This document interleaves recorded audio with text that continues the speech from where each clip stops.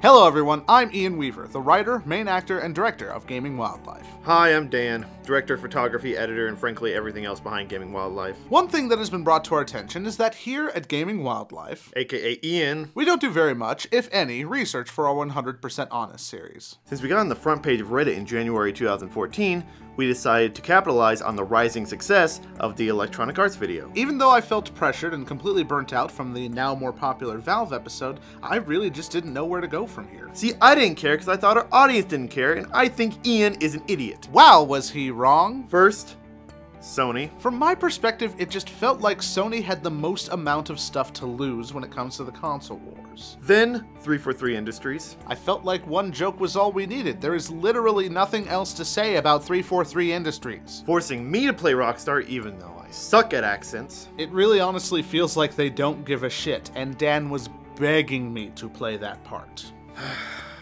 Then Capcom and Blizzard. Now the thing was, I didn't actually write those episodes, but I really liked the direction he took them. I thought it was a nice change of pace instead of just having every single episode be all we care about is money, over and over and over and over. GameSpot. That one I didn't even want to do, but Dan talked me into it, despite the fact that I knew it was going to be super controversial.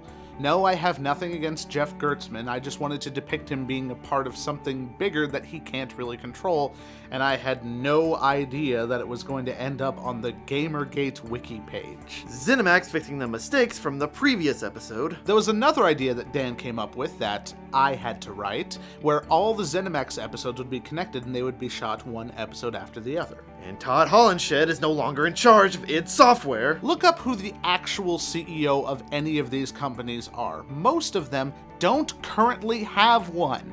And so we need someone to be the guy in charge, but the problem is they're owned by higher ranked companies. Finally, Valve. The 75% thing. What the fuck? I thought Valve took the whole of the 75%. I didn't realize that Valve and Bethesda share that amount. But does that really make it better? No, they're still taking a huge chunk out of that. And I know Gabe Newell's AMA said otherwise, but honestly, I wasn't the only person who said that. Look at all the videos that came out after the modding scandal happened. A lot of other people said that too. You see, what Dan doesn't know... No, you look at me. We're talking to each other now. Yeah, I really don't want to talk to you anymore. Hey, they don't want to hear your crap. You have a problem, you look at me. Okay, do you know what my problem is? What? You can't spell anything right. Oh, is that really the big problem? It's not that you're completely an organized mess and you get everything late? Do you want to try writing some of these? Because it's damn near impossible sometimes. Hey, I've written a few episodes. They think I'm funny. Furry lover! Why don't you just go buy cardboard crack?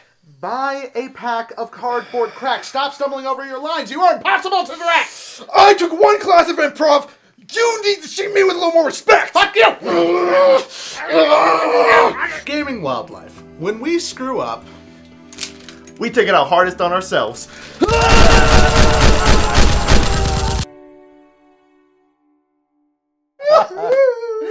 I'm glad we had that long emotional conversation during the writing credits. It was heartfelt and it changed everything. I'm so glad we're good friends again. This is going on a little too long. This is no homo, man. It's no homo. No homo. No homo at all. Hello, patrons of Gaming Wildlife. This is your director. Be sure and like, comment, and subscribe to this video. And if you don't, I'm going to be sad. Just like super depressed and unhappy. I'm gonna start crying all over the place. Oh, by the way, we're selling t-shirts. You should go to gamingwildlife.net to go buy the t-shirts because our store is literally the only thing we have on our website.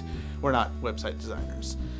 So this video kind of felt like a If Gaming Wildlife Were 100% Honest video, but it's not really. We actually have an honest-to-God, real Gaming Wildlife 100% Honest video coming in August. It's going to be our 3rd year anniversary video, and we're not rickrolling you this time. The only reason we did that was because it was April 1st when we posted that video. Now, I'm going to give you a tutorial on how to grow a beard. First of all, you're going to need to have a lot of testosterone pumping through your body. You can typically do this by either being male or becoming male. Second, concentrate.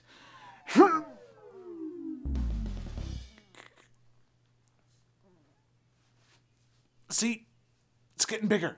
Just really gotta...